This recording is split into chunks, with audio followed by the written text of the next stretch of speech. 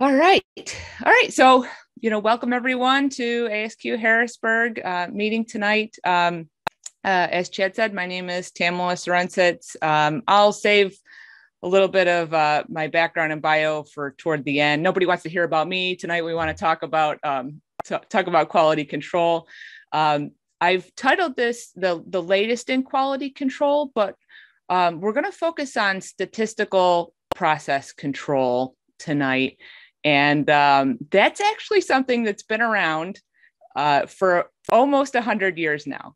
Walter Shewhart, back in the 1920s at Bell Labs, was the first to kind of put out some papers talking about controlling processes statistically. And his seminal paper on control charting in particular was put out in 1924. So we're coming up on the 100th anniversary.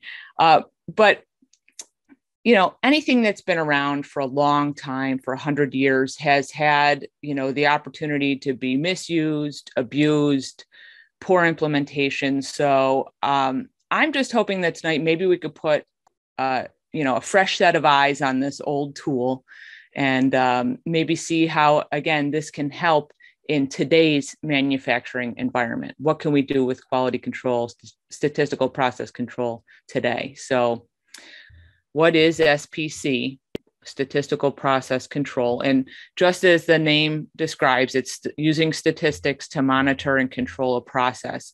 And basically, the idea behind it is that it will help provide an early warning and allow you to use some tools to prevent the process from starting to go out of control or start to create bad parts. So this early warning through SPC allows you to take actions before you start making bad parts. So why is that important? I mean, besides the obvious, you're identifying these potential defects in the early stages of your manufacturing process, not just at the end, when you're doing your final inspection, but, if you have this implemented correctly, you're taking measurements along the manufacturing process. It helps reduce scrap and rework and other forms of waste, which, that's going to go ahead and save the company money internally. But then if you think about it, that because you're catching problems early, you have less of a chance of a bad part getting out of your production facility and to the customer. And ultimately, your customers are going to be increased satisfaction there. So how does it work, though? How do we actually use SPC in practice? So tonight, I do want to focus on one of the simplest and commonest SPC tools, which is control charting. And these, as I mentioned before, these help you visualize the stability of the process. Stable processes show up on a control chart as a series of just random points with no trends and no outliers. So why don't we take a look at the simplest example here? So first, let's just say we're a manufacturer of metal tubing, and our customer tolerances are somewhere between 5 and 7 millimeters for the diameter of that metal tubing. We take measurements on that metal tube every 15 minutes. The tubes coming off the line, every 15 minutes, we'll take a measurement, and we plot those measurements on a control chart in time order. So that's, the basics of control charting. The red lines that we see here on this control chart, those are the control limits, and the yellow lines are the customer specification limits. So whenever there's points that are exceeding the red control limits, that means our process is not stable. That means the variation is too great for those points that exceed it. Now, the yellow lines, the customer specification limits, when you exceed customer specs, then you're not a capable process. You're not capable of meeting the customer specs. So some folks might cringe at looking at this graph because there is some controversy when you put customer specs on a control chart. So I'll come back to that later and address that. But for now, we have them there just to kind of illustrate this example. So anyway, so we could see we have an unstable process. It's not capable of meeting customer specs. We have points out of control here. So let's say we go back, we make some adjustments to the process, we collect measurements on 15 new pipe diameters, and we plot those on our control chart. Now we can see that we do not have any points outside of the red control limits. So that's indicating that our process is stable, but those control limits are still wider than the customer specification limits. So there is one point highlighted here that's outside of the customer spec, but we could actually expect many more than just 1 point to go outside of the customer spec limits, because the natural variation in this data, as indicated by the width of the control, the red control limits, is wider than the specs. So that's really, it's not good.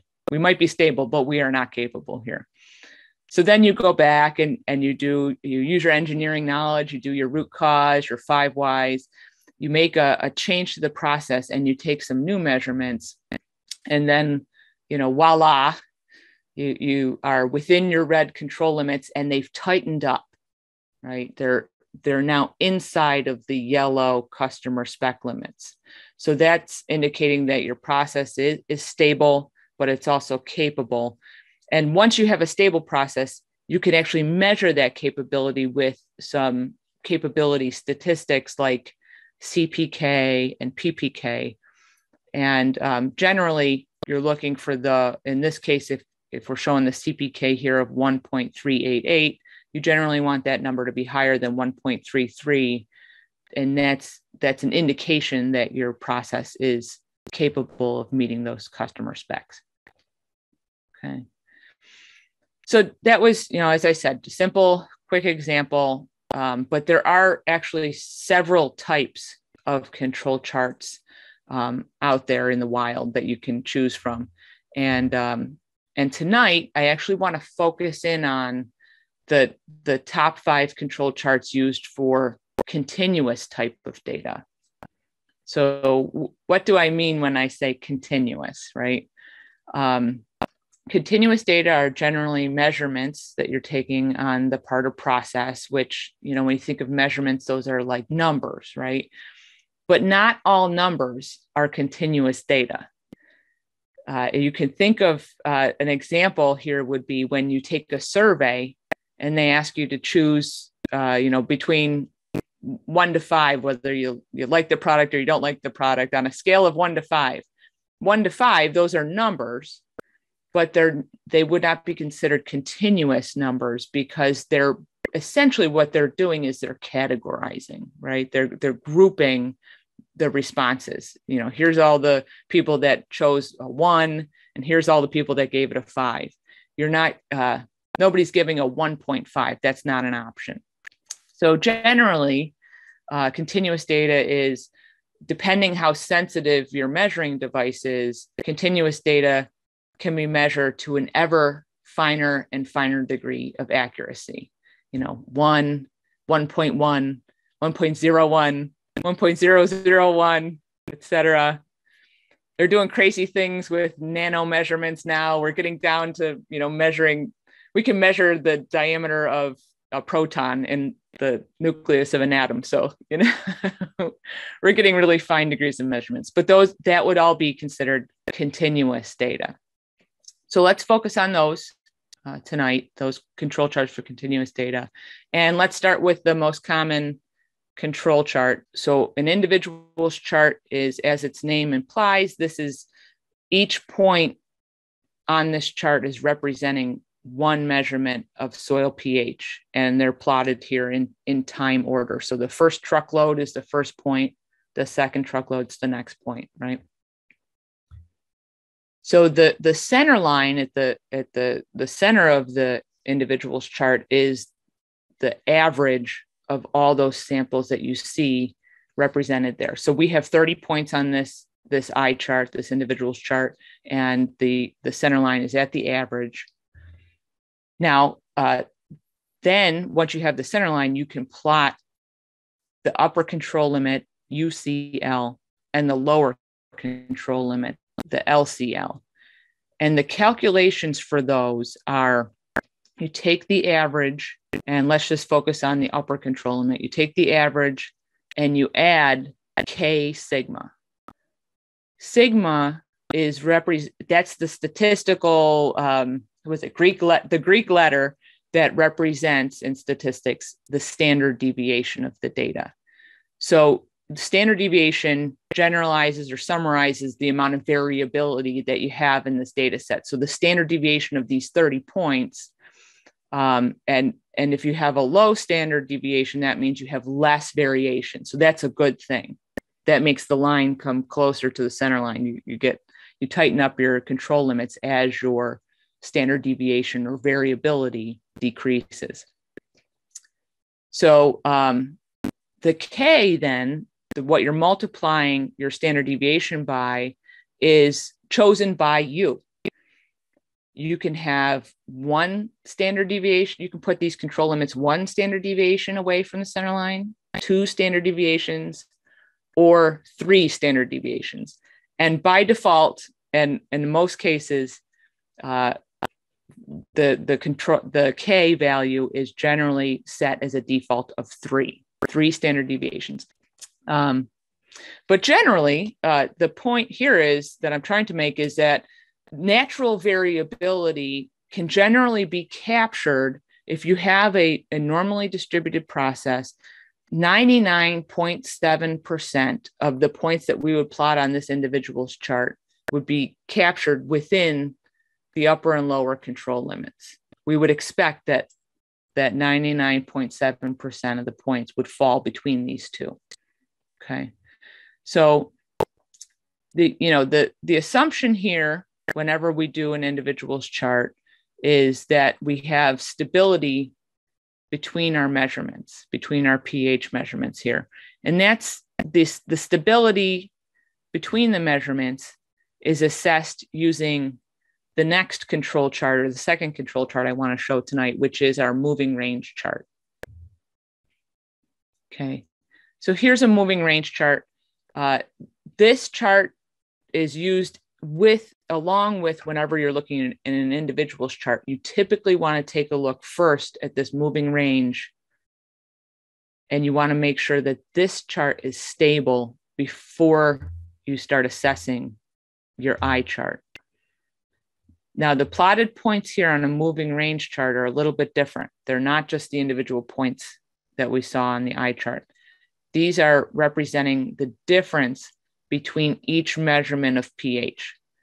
So for instance, the first point there is the difference between the first 500 tons of pH, or 500 tons of sand pH, and the second 500 tons of sand. So just kind of looking at it in an Excel kind of way. So on our eye chart, the first observation that was plotted there was 7.52. And the second point that was plotted was 7.54. The difference between the absolute difference between those two is 0.02. Okay, so the 0.02, that's what's getting plotted on your moving range chart. And so just doing a quick little math there, you're always going to have 1 point less on your moving range chart than on your eye chart, right? So if you have 30 points on your eye chart, you're only going to have 29 on the moving range. So, and then also, just like our individual's chart, the center line here is plotted at the average of all those moving ranges. And here our control limits are actually a little bit different. The control limits are the average of all the moving ranges multiplied by D3 and D4 is what they're represented by, but those are what are called unbiasing constants. These values, the D3, D4 values, they actually come from a table. And because of the way the average moving range standard deviation is calculated, it is considered a biased estimator. We won't get into that tonight. That's a little outside the scope of this talk, but though in general, we use those unbiasing constants to determine where the control limits are for a moving range chart. Now that I've addressed that, the eye chart and the moving range chart are our first two control charts. Both of these charts, they assume that the data is normally distributed. I think I mentioned that before, but not all processes are normally distributed. So, what do you do? What other options do you have?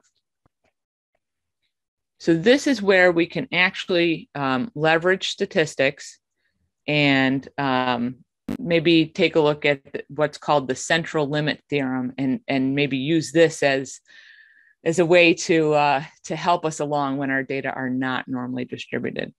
The central limit theorem is basically the idea that when you independently take random samples from a population and plot the averages of those random samples, the averages follow a normal distribution. Even if the underlying distribution is not normal, if you take those averages of the random samples, the averages will generally follow a normal, bell-shaped curve. Okay, so we can take advantage of that, when we're collecting our data in what's called rational subgroups. Okay, so rational subgroups are basically, it's rational because you're taking measurements in groups based on a certain, time interval that makes sense for that process. That essentially the time interval captures that those measurements are being taken under the same conditions. So, for instance, a high-speed stamping line, you're going to take samples at a different rate than maybe a slower glass blowing operation or something like that, right?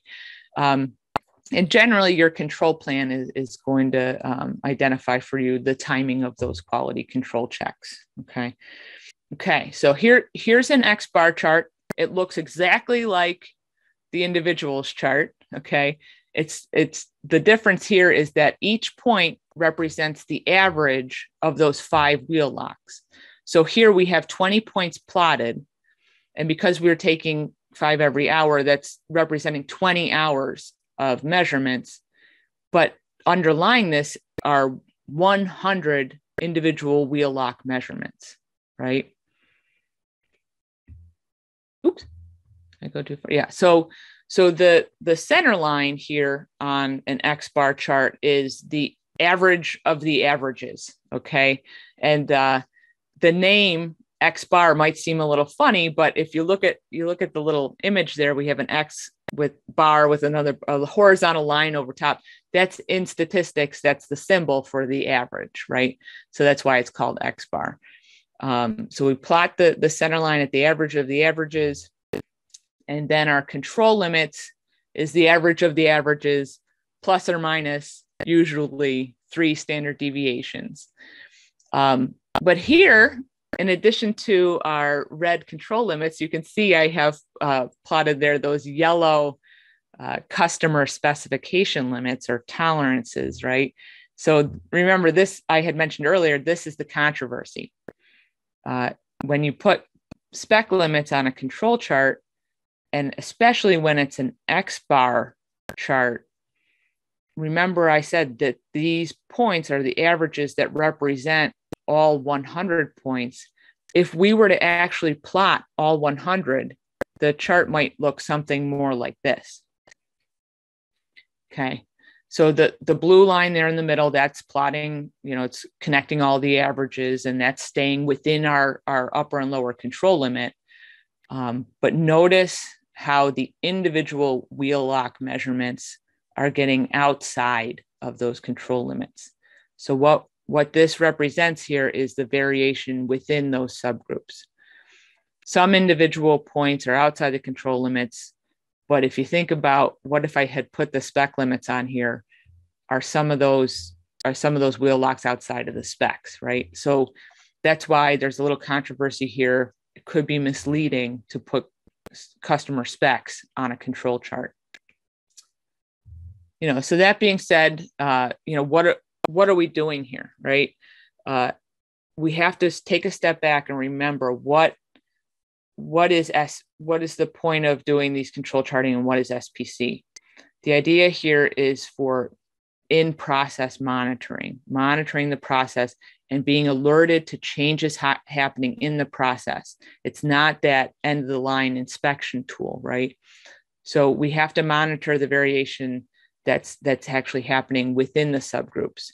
So since we can't really see that variation here on an X-bar chart, we can get a sense of the variation that's happening within those subgroups with the last two control charts. I'll group them together because they're both kind of used interchangeably here with the X-bar chart. And those are the range and the standard deviation chart. So just like we had to do a moving range chart to see what was the difference between measurements for when we had the eye chart, and we needed to make sure that that was stable before looking at the eye chart, so too we want to look at our range and standard deviation charts before looking at our X-bar chart. Now, typically, the range chart, you're going to use that to assess your within group variation if your size is less than 8. And for standard deviation, you use that one when the measurements that you're taking in each one and averaging together, when you have more than 8 or more. Okay, so that's typically what's done as a standard. So let's kind of quickly take a look at the range chart. This is plotting ranges, and a range is just simply the difference between the largest value in the subgroup and the smallest value. So that's kind of represented here. Obviously, ranges that have a longer line have a greater range between the smallest and largest value. So that's plotted on, this is now what your range chart would look like. Again, very much like your moving range chart, but this one's plotting the ranges within that subgroup. The center line, again, is that average of all the ranges. And here again, we have our unbiasing constants for that, for plotting our upper and lower control limits. So when the sample is greater than 8, again, we're going to look at actually the standard deviation that captures the variation in our subgroups a little bit better. And so when you're looking at standard deviations, just like range, the green box here has a smaller standard deviation and the red box has a larger standard deviation. And it's just, how much variation you have in that subgroup. And so you plot that standard deviation here on the chart. So the interesting thing that I see here on this standard deviation chart, and I talked about, you have to make sure that your within subgroup variation is stable before looking at your X-bar chart. The interesting thing that I notice here is that the last 5 or 6 points that we have on this graph, they're not outside of the upper or lower control limit, but they're highlighted or flagged red. And that is because these points are actually violating another of the control chart rules, not just that they exceed 3 standard deviations from the center line, but a control chart rule that helps us to detect patterns in the data. What we might be seeing here, maybe because the points are going up and down, maybe this is some diurnal effect. We took measurements at night and then in the morning and at night in the morning, day, night. Or maybe it's bimodal. Maybe we accidentally took measurements from machine 1 and machine 2, and we have both those in the same data set, and we're seeing some sort of a bimodal distribution here or something like that. Again, that's where you're going in, you're using your knowledge of the process, and you're doing your root cause and trying to identify where's this pattern coming from, right? So, so that being said, there are more tests besides test number 1, which is highlighted here. Test 1 is outside the upper control limit. There's other tests that you can run. There's actually 8 of them. And it's typically when you do not have a stable process, you want to start by just flagging points that are outside the control limits, just using test number 1. But once you're getting those points all within your control limits, that's when you want to start turning on maybe a few of the other tests to look for other types of patterns. So here you can see, obviously, test number 3 is one that's highlighted and looking for points that are steadily increasing or decreasing. In this case, test 3 is 6 consecutive points in a row, increasing or decreasing. Test 4 is similar to what we just saw in our standard deviation chart, where we have consecutive points alternating up and down. So there's a few different things that you can look for with the other control charting tests. Okay, but that's just more of an awareness, so you guys know that those are out there and available for pattern recognition. You know, after you have the stability, after you've gathered your data and you've understood all your sources of variation coming into the process, that's when you can compare your customer specs with your process and do things like capability analysis. Okay. So, you know, once you do that, go ahead and trumpet to the world that you have the highest quality product, that helps you keep your customers happy, but then it also can help you, like in Craig's case, can help you win new business. You know, so that's the ultimate goal of statistical process control. And I thought just a really good story, and I hope you guys, you might even have some stories like that you've heard of. So, okay, so that's kind of, you know, here we are at a quarter after 8, I'm showing on the clock. So I just wanted to, you know, just address the fact that this presentation, all the images of the control charts, those came from a software called Trendable, and that's actually the software that my startup has developed. I actually worked for Minitab. I'm here in State College, Pennsylvania, which is the headquarters of Minitab, in addition to being Penn State. I worked at Minitab for over 10 years and heard that many of the customers just needed some simpler tools. So I went out and teamed up with some other former Minitabbers, and we developed Trendable.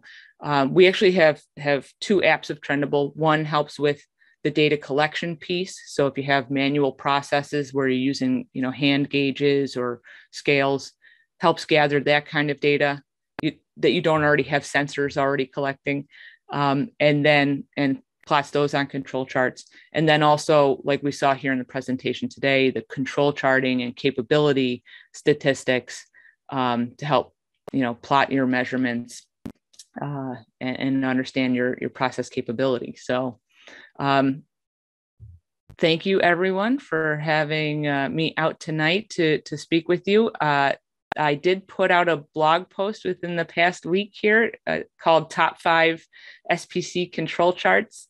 And if you go to the link there, go trendable.com, Top 5 SPC Control Charts. That's kind of the heart of this presentation. So that kind of covers the meat of the stuff in the middle. Not so much all the cool stories, but the meat of it is there.